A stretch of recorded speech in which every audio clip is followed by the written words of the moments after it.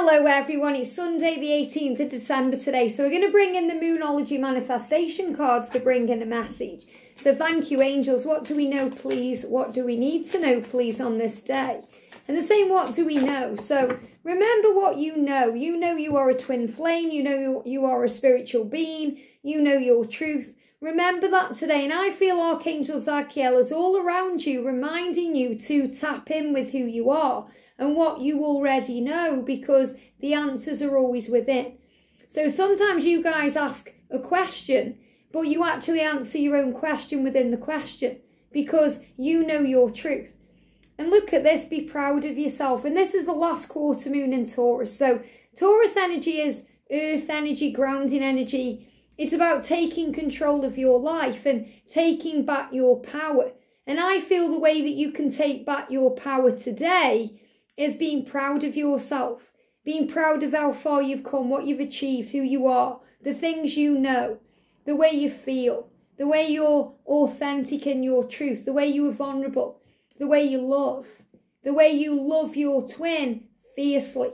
And you're being reminded of that today by the angel of truth and power, Archangel Zadkiel. So he's saying, remember who you are, be proud of yourself.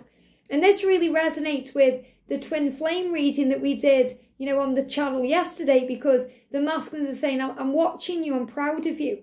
I love what you're doing. So love what you're doing today and be proud of what you're doing, because others are proud of you.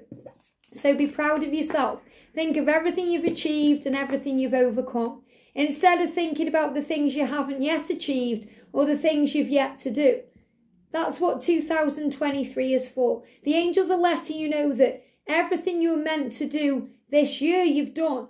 And you've done it with honour. And you've done it with power. And you've done it with strength. So it's like you are being given a reward now for what you've achieved. A lot like when we graduate. You get your cap and gown and you throw the cap off. This is about graduation. So the angels are saying to you, you've graduated from 2022.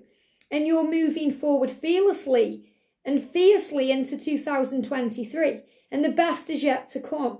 So be proud of yourself, give yourself a pat on the back, be excited about the new year ahead, just as if you were moving into the new year ahead in college or university.